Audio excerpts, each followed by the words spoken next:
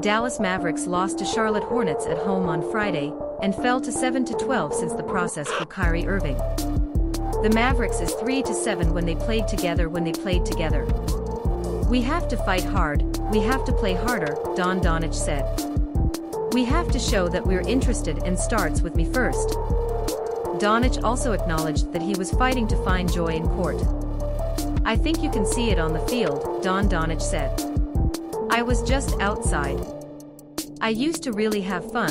I was smiling in court, but it was very annoying for many reasons, not just basketball. He asked what he was bothering him, and Doncic expressed problems in his private life.